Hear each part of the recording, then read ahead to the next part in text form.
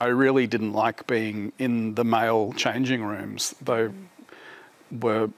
I felt really uncomfortable there. I didn't like the smells or the sounds.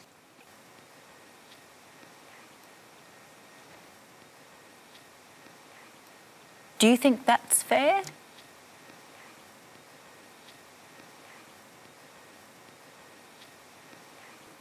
Yeah. What is a woman? Is a question very few sane, well-adjusted people have to ask themselves. It was put to a bunch of people who fall outside of that description by Matt Walsh in his controversial documentary What is a Woman a couple of years ago. And it's a question that's now landed in the Australian Federal Court. On April 9th, the highly anticipated and hilariously named case of Tickle versus Giggle kicked off in Sydney. It only lasted 3 days and we're still awaiting official judgment. So what is Tickle versus Giggle all about? Well, this chick called Sal Grover launched a mobile app in 2018 called Giggle, an app for women made by women. It was basically a networking, social media, support and advice type thing for chicks. Then along comes a transgender woman called Roxanne Tickle, who joins the app then gets booted once Sal Grover realised he was a biological male. So Roxanne Tickle basically wants a couple of $100,000 from Sal Grover for discrimination and cyber abuse she faced over the case. And sadly, I think she's going to get it. In this round anyway. I mean, Sal Grover might take this to the High Court. She's expressed that she would, but I think Roxanne Tickle's going to win this because of some changes made to the Sex Discrimination Act in 2013 by our then Prime Minister and ironically our first female Prime Minister, Julia Gillard. The changes basically included gender identity into the definition of sex discrimination. So as the law stands, Roxanne Tickle has a pretty good chance of winning. Sal Grover effectively needs to get the law changed. Now what really annoys me about this case is that Roxanne Tickle is fighting this on the basis of gender identity. He identifies as a woman, so the government allowed him to change his birth certificate, driver's license, etc. to female, which doesn't make sense, even if we're to grant the progressive position that gender is a spectrum and can be fluid and changeable, because they'll also argue that gender and sex are two completely separate and unrelated things. It's fucking crazy town. And this whole argument comes down to one thing. When Sal Grover created her app, she intended it to be for females only, not males who identify as women. She made the mistake of using the term woman in her description because that's how people have described females until like 2 minutes ago. Anyway, here's a bit about Sal Grover from the woman herself, or female herself if we're going to be spastics about it. In 2018, 2019, I got the idea and developed and created a social networking app exclusively for women. So it's basically where women could go to find roommates, freelance work, like a Twitter-style forum. We had lesbian dating, emotional support. I mean, you could, like, lots of different things. Like, you could connect with women to become pen pals if you wanted to. Like, just, we tried to think of so many different things that women would want to connect, like women all around the world. I'm being taken to Australian Federal Court by a man who claims to be a woman, and the Australian Human Rights Commission has intervened in the case on his side. And I have to raise the federal court $500,000, but there's a huge chance that this case will go to the High Court, so I have to raise $1 million to fight for the right to say a man is not a woman. That's basically where we are. Wow. Don't you think the whole thing's a bit nuts? I think it's completely nuts. I think that the law is based on evidence, and there's just no evidence that men are women. I mean, you can try and destroy women's rights, you can try and destroy women's spaces, you can try and insist that men are women, but tomorrow morning men will still wake up men. The truth will still be the truth. Reality will still exist. I had absolutely no idea that there was any question, any controversy over what a woman is. I thought that this was pretty established fact. Yeah. Trans rights activists found the app and thousands of them invaded it. They left us 1-star reviews saying transphobic and bigoted, calling me a TERF. I'd never heard that word before. Yeah. Basically, they put us in an algorithmic black hole that we could never get out of. I didn't know that we had so blindly yet perfectly walked into this sex versus gender war where people were saying that any man could say he was a woman and be accepted as that. I mean, you couldn't have planned it better. And so I'm not sure exactly how the trans activists found us, but they did in that testing phase. And because we didn't have all of like the onboarding features set to how they were going to be for launch or anything, just we were inundated with thousands upon thousands of men who created profiles saying kill TERFs and rape TERFs. This case is about sex. It's not about gender. I discriminated on the basis of sex. A woman is an adult human female, and that was accepted by everybody until men decided that they wanted to be women.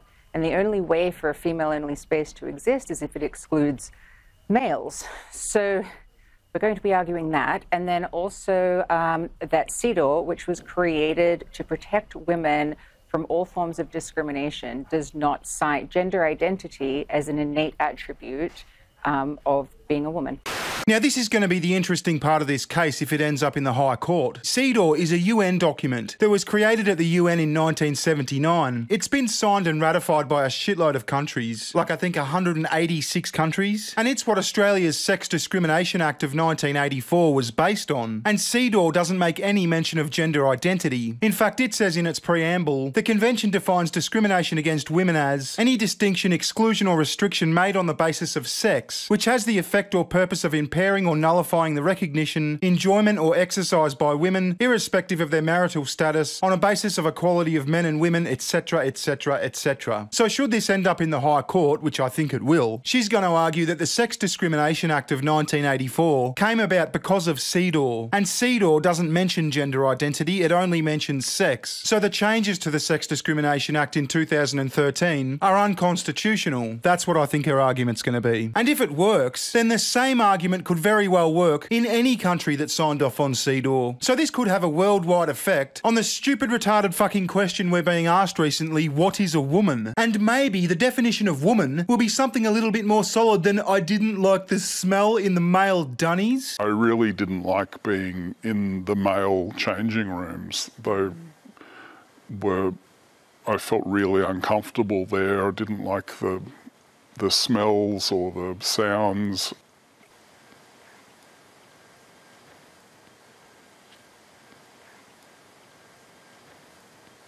Now, this whole case started with a complaint to the Human Rights Commission, and it could have ended in conciliation had Sal Grover submitted to the Human Rights Commission's conditions. But have a listen to what they were. The conditions for me to go to conciliation were that I'd have to let him on the app, all men, think women on the app, an apology, attend sex and gender education, which could only be re-education, because I am very educated on this issue. Like I can teach the deaf class.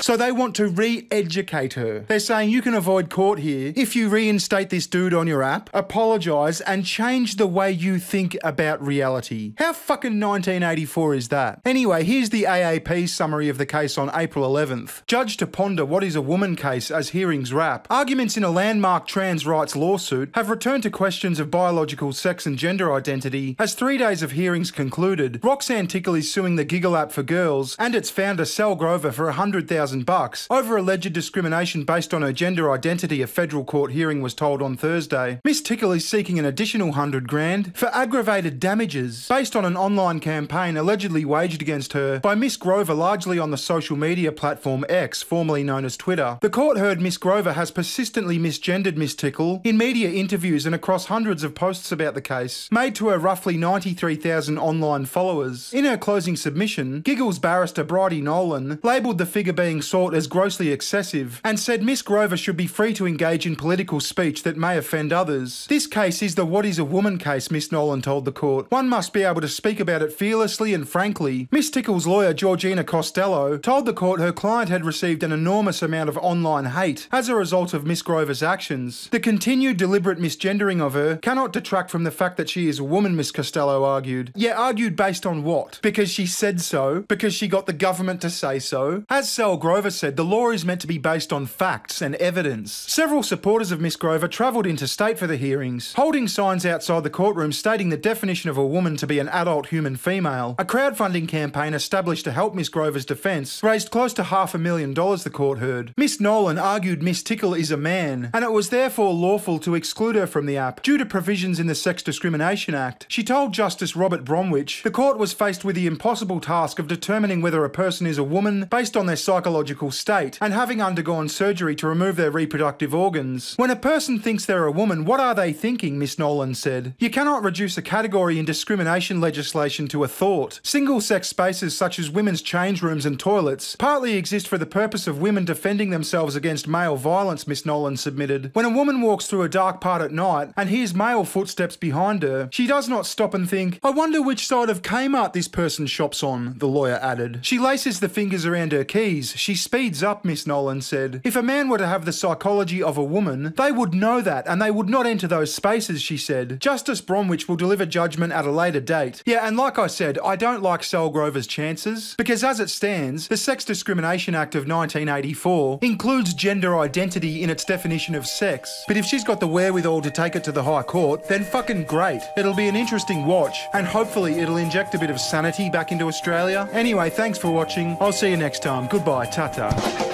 Recession, session.